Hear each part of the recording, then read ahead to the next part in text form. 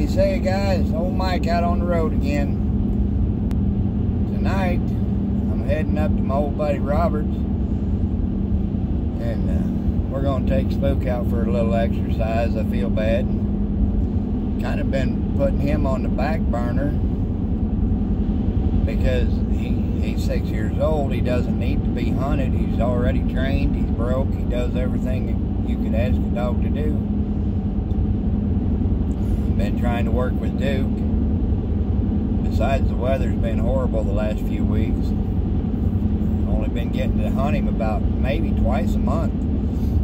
But it's 48 degrees here right now. It's supposed to get down to 24 degrees tonight. We're going to go get Spook out. I'm not sure what dog Robert's going to take with us.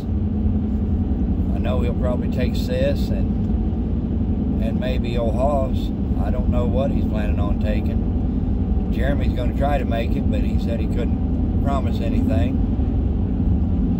Jeremy at Daily Country Living. If y'all don't have his channel, look him up. He's a good buddy of mine. So we're going to, I know Darren said he's taking his new red dog, Joe, and Spot out tonight for a little bit. Darren Kennedy at Kennedy Crew. So keep an eye out for videos from Darren. Now I'm just gonna drive along. It's an hour and 10 minutes to Robert's house. Boring. Long drive, but I figured to get on here. There's not enough signal to do a live stream, or I'd be doing a live stream on the way up there. I miss all you guys. But went fishing today. I only caught one, I don't know, maybe 11, 12 inch largemouth bass, all I caught. Had a few more, but they were short striking, biting the end of the jig instead of getting hooked.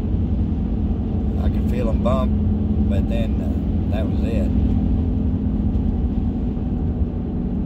But the temperature dropped this morning. When I got up, it was 34 degrees. And tomorrow morning it's supposed to be 24, so we got a cold front moving in. That'll usually shut the crappie down for a day or two. Next week it's supposed to be back in the mid-70s. Temperature's supposed to be nice. That'll get the crappie starting to bite again. Hoping to be trying to fish on the creeks where I did last year, and hopefully catch some white bass and walleye next week is what I'm really planning on.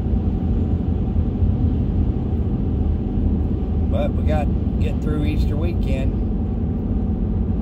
I hope everybody has a good long weekend. And remember what this holiday is actually about. It's not about a rabbit. Easter's always fun for the kids, but you know, you need to stop and think about what the holiday actually means.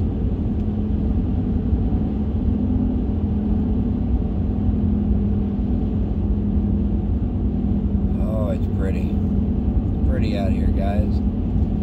I can look off in the south and see the sycamore. The sun's shining on them sycamore trees. The trees are starting to get buds and leaves on them. The dogwood trees are blooming.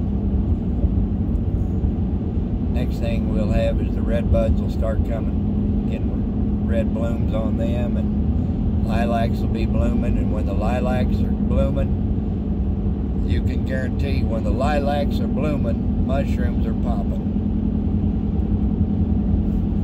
So next week I'll be starting my mushroom hunt, but I'm not looking forward to it because the last 2 years in a row mushroom hunting, I start about the same time this time of year, and my first mushroom find of the season for the last 2 years in a row in central Missouri has been on April 20th.